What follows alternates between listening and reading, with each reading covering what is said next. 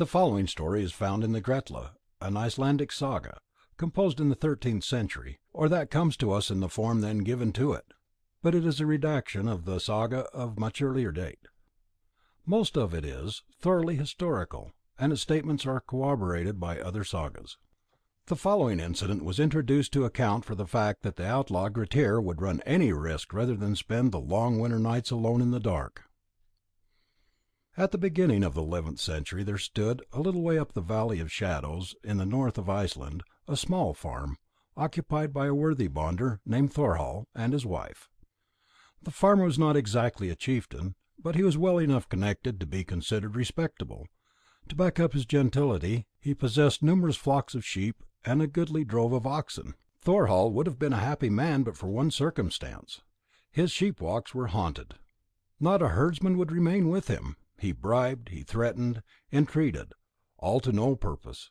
One shepherd after another left his service, and things came to such a pass that he determined on asking advice at the next annual council. Thorhall saddled his horse, adjusted his packs, provided himself with hobbles, cracked his long Icelandic whip, and cantered along the road, and in due time reached Thingvellir. Skapti, Thorod's son, was a lawgiver at the time, and everyone considered him a man of the utmost prudence and able to give the best advice. Our friend from the Vale of Shadows made straight for his booth. "An awkward predicament, certainly, to have large droves of sheep and no one to look after 'em," said Skapti, nibbling the nail of his thumb and shaking his wide head. "A head is stuffed with law as a ptarmigan's crop is stuffed with blaeberries. Now I'll tell you what, as you've asked my advice, I will help you to a shepherd, a character in his way, a man of dull intellect, to be sure, but strong as a bull." "I do not care about his wits so long as he can look after sheep," answered Thorhall. "You may rely on his being able to do that," said Skapti. "He is stout, plucky fellow, a Swede from Silksdale, if you know where that is." Towards the break up of the council, Thing, they called it in Iceland, two greyish-white horses belonging to Thorhall slipped their hobbles and strayed, so the good man had to hunt after them himself, which shows how short of servants he was. He crossed Sletha Asi, thence he bent his way to Armann's Fell, and just by the Priestwood he met a strange-looking man driving before him a horse laden with faggots. The fellow was tall and stalwart. His face involuntarily attracted Thorhall's attention, for the eyes, of an ashen grey, were large and staring. The powerful jaw was furnished with very white protruding teeth, and around the low forehead hung bunches of coarse wolf-grey hair. "Pray, what is your name, my man?" asked the farmer, pulling up. "Glamr, and please you," answered the woodcutter. Thorhall stared, then, with a preliminary cough, he asked how Glamr liked faggot picking. "Not much," was the answer. "I prefer shepherd life." "Will you come with me?" asked Thorhall. "Skapti has handed you over to me, and I want a shepherd this winter uncommonly. If I serve you, it's on the understanding that I come or go as it pleases me. I tell you I am a bit truculent if things do not just go to my thinking." "I shall not object to this," answered the bonder. "So may I count on your services?" "Wait a moment. You have not told me whether there be any drawback." "I must acknowledge that there is one," said Thorhall. "In fact, the sheepwalks have got a bad name for bogies." "Pshaw! I'm not the man to be scared at shadows," laughed Glamr. "So here's my hand to it. I'll be with you at the beginning of the winter night." Well, after this they parted, and presently the farmer found his ponies. Having thanked Skapti for his advice and assistance, he got his horses together and trotted home. Summer and then autumn passed, but not a word about the new shepherd reached the Valley of Shadows. The winter storms began to bluster up the glen, driving the snowflakes and massing white drifts at every winding of the vale. Ice formed in the shallows of the river, and the streams, which in summer trickled down the ribbed scarps, were now transmuted into icicles. One gusty night a violent blow at the door startled all in the farm. In another moment Glamr, tall as a troll, stood in the hall, glowering out with his wild eyes, his grey hair matted with frost, his teeth rattling and snapping with cold, his face blood red in the glare of the fire which smouldered in the centre of the hall. Thorhall jumped up and greeted him warmly, but the housewife was too frightened to be very cordial. Weeks passed, and the new shepherd was daily on the moors with his flock. His loud and deep-toned voice was often borne down on the blast as he shouted to the sheep driving them into the fold. His presence in the house always produced gloom, and if he spoke it sent a thrill through the women, who openly proclaimed their aversion for him. There was a church near the brae, but Glamr never crossed the threshold. He hated psalmody. Apparently he was an indifferent Christian. On the vigil of the Nativity, Glamr rose early and shouted for meat. "Meat!" explained the housewife. "No man calling himself a Christian touches flesh today. Tomorrow is the holy Christmas day, and this is a fast." "All superstition!" roared Glamr. "As far as I can see, men are no better now than they were in the bony heathen time. Bring me meat, and make no more ado about it." "You may be quite certain," protested the wife, "if church rule not be kept, ill luck will follow." Glamr ground his teeth and clenched his hands. "Meat! I will have meat, or—" In fear and trembling the poor woman obeyed. The day was raw and windy. Masses of grey vapour rolled up from the Arctic Ocean, and hung in the piles about the mountain tops. Now and then a scud of frozen fog, composed of minute particles of ice, swept along the glen, covering bar and beam with feathery hoarfrost. As the day declined, snow began to fall in large flakes, like the down on an eider duck. One moment there was a lull in the wind, and then the deep toned shout of Glamr.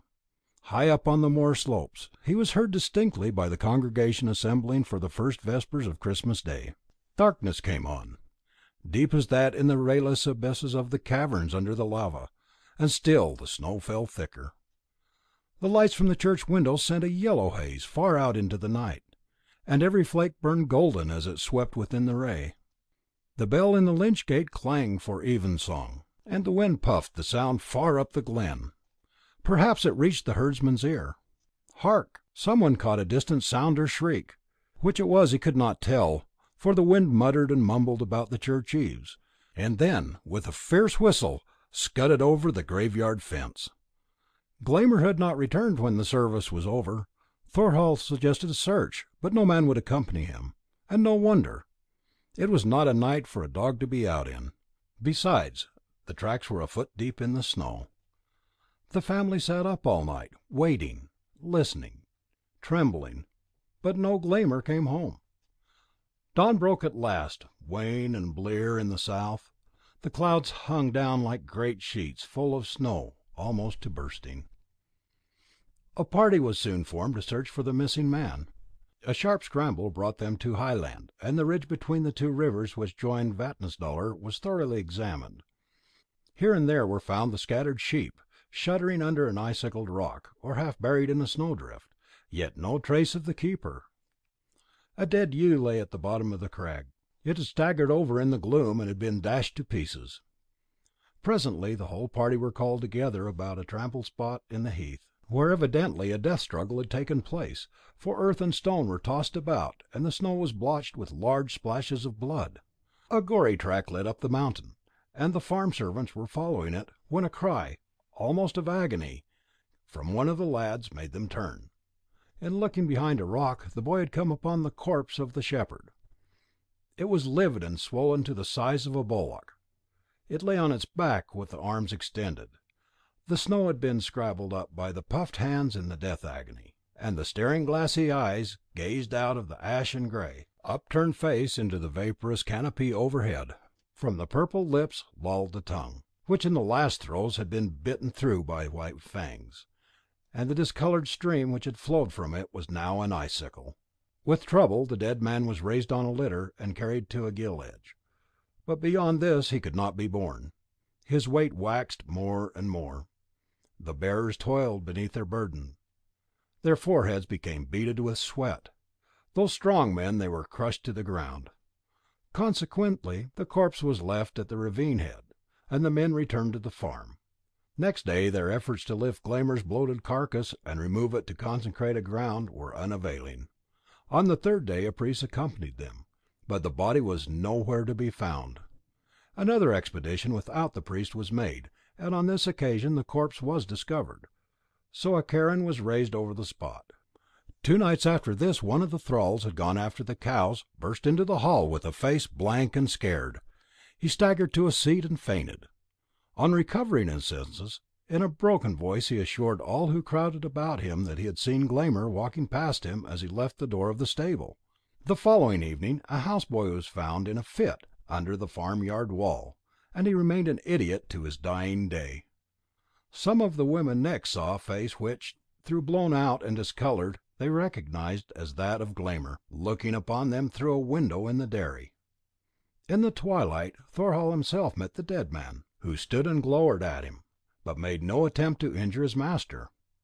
The haunting did not end here. Nightly a heavy tread was heard around the house, and a hand feeling along the walls, sometimes thrust in at the windows, at others clutching at the woodwork, and breaking it to splinters. However, when spring came round the disturbances lessened, and as the sun obtained full power, ceased altogether. That summer a vessel from Norway dropped anchor in the nearest bay.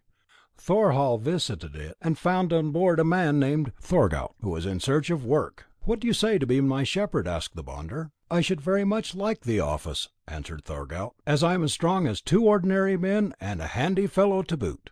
I will not engage you without forewarning you of the terrible things you may have to encounter during the night." "Pray, what may they be?" "Ghosts and hobgoblins," answered the farmer. "A fine dance they lead me, I can promise you."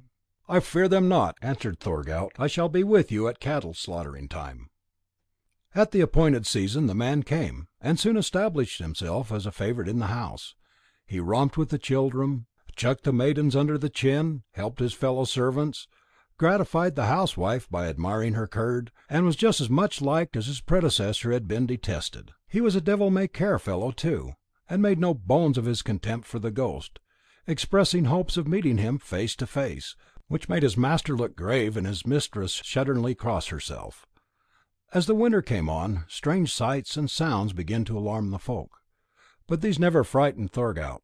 He slept too soundly at night to hear the tread of feet above the door, and was too short-sighted to catch glimpses of a grisly monster striding up and down in the twilight before its cairn. At last Christmas Eve came round, and Thorgout went out as usual with his sheep. "Have a care, man," urged the boarder. "Go not near the gillhead where Glamr lies." "Tut, tut, fear not for me. I shall be back by vespers." "God grant it," sighed the housewife. "But 'tis not a day for risks, to be sure." Twilight came on. A feeble light hung over the south, one white streak above the heathland to the south. Far off in southern lands it was still day, but here the darkness gathered apace, and men came from Vatnsdalr for evening song, to herald the night when Christ was born. Christmas Eve! How different in Saxon England! There the great ashen faggot is rolled along the hall with torch and taper. The mummers dance with their merry jingling bells. The boar's head, with gilded tusks, bedecked with holly and rosemary, is brought in by the steward to a flourish of trumpets. How different, too, where the Varanger cluster around the imperial throne in the mighty church of the Eternal Wisdom at this very hour. Outside the air is soft from breathing over the Bosphorus, which flashes tremendously beneath the stars. The orange and laurel leaves in the palace gardens are still exhaling fragrance in the hush of the Christmas night. But it is different here. The wind is piercing as a two-edged sword. Blocks of ice crash and grind along the coast, and the lake waters are congealed to stone. Aloft, the aurora flames crimson, flinging long streamers into the zenith, and then suddenly dissolving into a sea of pale green light. The natives are waiting round the church door, but no Thorgout has returned. They find him next morning, lying across Glamr's cairn, with his spine, his leg, and arm bones shattered. He is conveyed to the churchyard, and a cross set up at his head. He sleeps peacefully. Not so Glamr. He becomes more furious than ever. No one will remain with Thorhall now, except an old cowherd who has always served the family, and who had long ago dandled his present master on his knee. "All the cattle will be lost if I leave," said the carle. "It shall never be told of me that I deserted Thorhall from fear of a spectre." Matters grew rapidly worse. Outbuildings were broken into at night, and their woodwork was rent and shattered. The house door was violently shaken, and great pieces of it were torn away. The gables of the house were also pulled furiously to and fro. One morning before dawn, the old man went to the stable. An hour later his mistress arose, and taking her milking pails, followed him. As she reached the door of the stable, a terrible sound from within, the bellowing of the cattle, mingled with the deep voice of an unearthly voice, sent her shrieking back to the house. Thorhall leapt out of bed, caught up a weapon, and hastened to the cowhouse. On opening the door, he found the cattle goring each other. Slung across the stone that separated the stalls was something. Thorhall stepped up to it, felt it, looked close. It was the cowherd, perfectly dead, his feet on side of the slab, his head on the other, his spine snapped in twain. The bonder now moved with his family to Tunga, another farm owned by him lower down the valley. It was too venturesome living during the midwinter night at the haunted farm, and it was not till the sun had returned as a bridegroom out of his chamber and had dispelled the night with its phantoms that he went back to the Vale of Shadows. In the meantime his little girl's health had given way under the repeated alarms of the winter. She became paler every day. With the autumn flowers she faded, and was laid beneath the mould of the churchyard in time for the first snows to spread a virgin pall over her small grave. At this time Grettir, a hero of great fame, and a native of the north of the island, was in Iceland, and as the hauntings of this vale were matters of gossip throughout the district, he inquired about them, and resolved on visiting the scene. So Grettir busked himself for a cold ride, mounted his horse, and in due course of time drew rein at the door of Thorhall's farm, with the request that he might be accommodated there for the night. "Ahem," coughed the boarder. "Perhaps you are not aware. I am perfectly aware of all. I want to catch sight of the troll." "But your horse is sure to be killed." "I will risk it. Glamr I must meet, so there's an end of it." "I am delighted to see you," spoke the bonder. "At the same time, should mischief befall you, don't lay blame at my door." "Never fear, man." So they shook hands. The horse was put into the strongest stable. Thorhall made Grettir as good a cheer as he was able, and then, as the visitor was sleepy, all retired to rest. The night passed quietly. No sounds indicated the presence of a restless spirit. The horse, moreover, was found the next morning in good condition, enjoying his hay. "This is unexpected," exclaimed the bonder gleefully. "Now where's the saddle? We'll clap it on, and then good-bye, and merry journey to you." "Good-bye?" echoed Grettir. "I am going to stay here another night." "You had best be advised," urged Thorhall. "If misfortune should overtake you, I know that all your kinsmen would visit it on my head." "I have made up my mind to stay," said Grettir, and he looked so dogged that Thorhall opposed him no more. All was quiet the next night. Not a sound roused Grettir from his slumber. Next morning he went with the farmer to the stable. The strong wooden door was shivered and driven in. They stepped across it. Grettir called to his horse, but there was no responsive whinny. "I am afraid," began Thorhall. Grettir leapt in. He found the poor brute dead, and with its neck broken. "Now," said Thorhall quickly, "I've got a capital horse, a skewbald, down by Tunga. I shall not be many hours in fetching it. Your saddle is here, I think, and then you will just have time to reach—" "I stay another night," interrupted Grettir. "I implore you to depart," said Thorhall. "My horse is slain." "But I will provide you with another." "Friend," answered Grettir, turning so sharply round that the farmer jumped back, half frightened, "no man ever did me an injury without ruing it. Now your demon herdsman has been the death of my horse. He must be taught a lesson." "Would that he were," groaned Thorhall. "But mortal must not face him. Go in peace, and receive compensation from me for what has happened. I must revenge my horse. An obstinate man will have his own way, but if you run your head against a stone wall, don't be angry because you get a broken pate." Night came on. Grettir ate a hearty supper, and was right jovial. Not so Thorhall, who had his misgivings. At bedtime the latter crept into his crib, which, in the manner of old Icelandic beds, opened out of the hall, as berths do out of a cabin.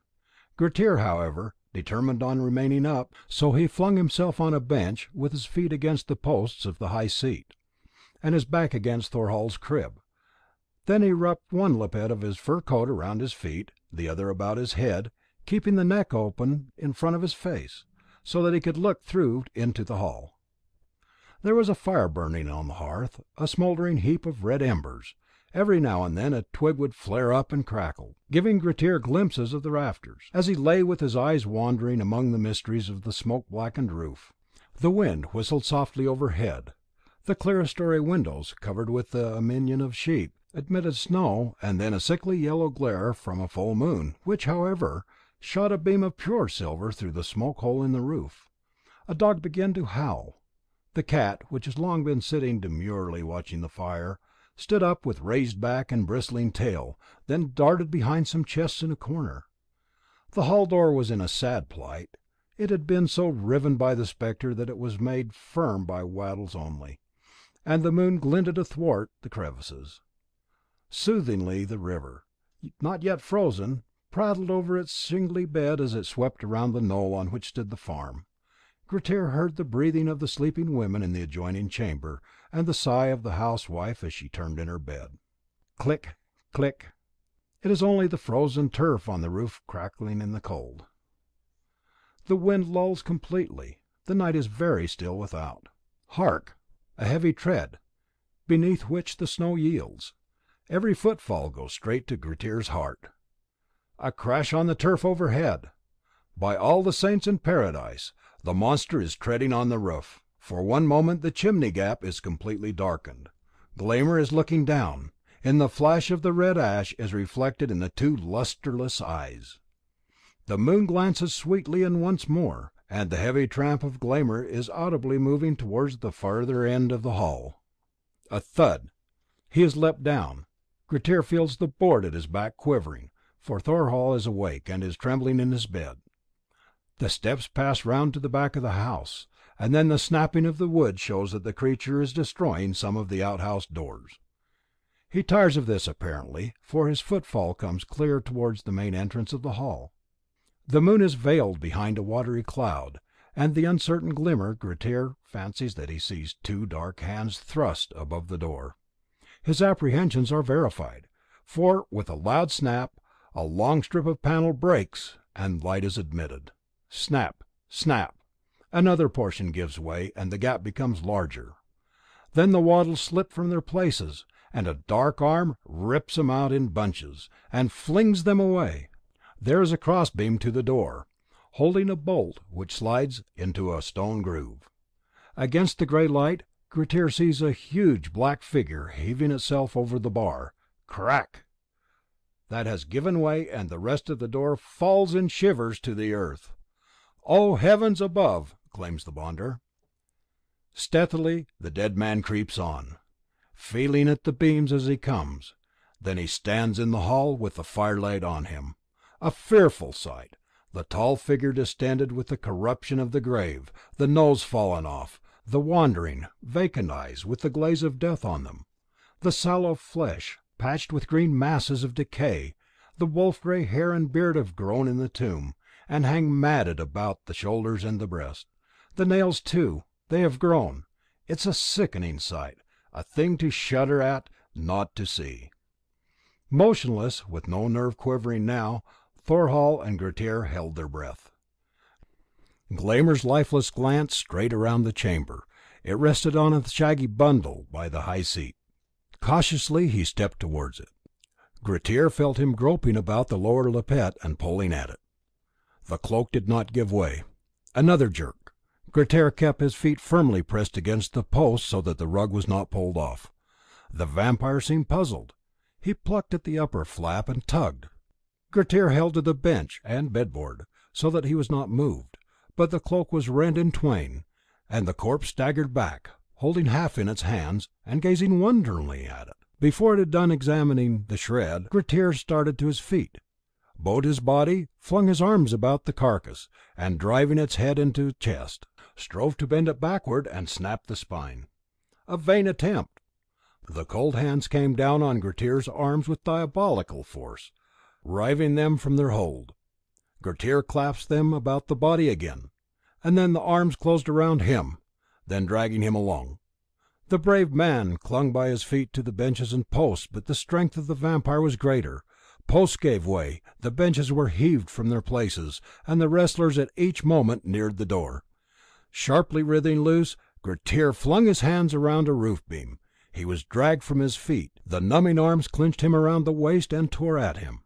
Every tendon in his breast was strained. The strain under his shoulders became excruciating. The muscles stood out in knots. Still he held on. His fingers were bloodless. The pulse of his temples throbbed in jerks. The breath came in a whistle through his rigid nostrils. All the while, too, the long nails of the dead man cut into his side, and Grettir could feel them piercing like knives between his ribs. Then at once his hands gave way, and the monster bore him reeling towards the porch, crashing over the broken fragments of the door. Hard as the battle had gone with him indoors, Grettir knew that it would go worse outside, so he gathered up all his remaining strength for one final desperate struggle. The door had shut with a swivel into a groove. This groove was in a stone which formed the jamb on one side, and there was a similar block on the other, into which the hinges had been driven. As the wrestlers neared the opening, Grettir planted both feet against the stone posts, holding Glamr by the middle. He had the advantage now. The dead man writhed in his arms, drove his talons into Grettir's back, and tore up great ribbons of flesh. But the stone jambs held firm. Now, thought Grettir, I can break his back. And thrusting his head under the chin so that the grizzly beard covered his eyes, he forced the face from him, and the back was bent as a hazel rod. If I can hold on, thought Grettir, as he tried to shout for Thorhall, but his voice was muffled in the hair of the corpse. Suddenly, one or both of the doorposts gave way. Down crashed the gable trees, ripping beams and rafters from their beds. Frozen clods of earth rattled from the roof and thumped into the snow. Glamr fell on his back, and Grettir staggered down on top of him. The moon was at her full. Large white clouds chased each other across the sky. As they swept before her disk, she looked through them with a brown halo around her. The snow cap of Jorundarfell, however, glowed like a planet. Then the white mountain ridge was kindled. The light ran down the hillside. The bright disk stared out of the veil and flashed at this moment full on the vampire's face. Grettir's strength was failing him. His hands quivered in the snow, and he knew that he could not support himself from dropping flat on the dead man's face, eye to eye, lip to lip. The eyes of the corpse were fixed on him, lit with the cold glare of the moon. His head swam as his heart sent a hot stream to his brain. Then a voice from the grey lips said, "Thou hast acted madly in seeking to match thyself with me.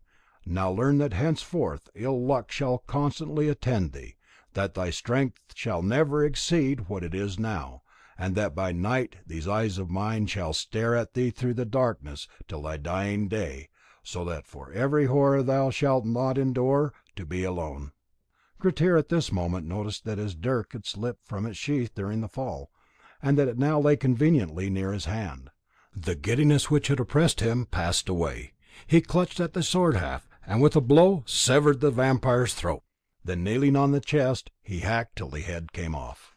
Thorhall appeared now, his face blanched with terror, but when he saw how the fray had terminated, he assisted Grettir gleefully to roll the corpse on top of the pile of faggots, which had been collected for winter fuel.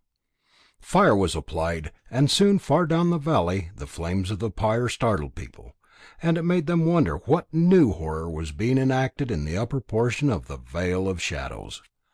Next day the charred bones were conveyed to a spot remote from the habitations of men, and were buried. What Glamr had predicted came to pass. Never after did Grettir dare to be alone in the dark. End of 15. Recorded by Kirk Ziegler, Ogden, Utah. www.voiceover-solutions.com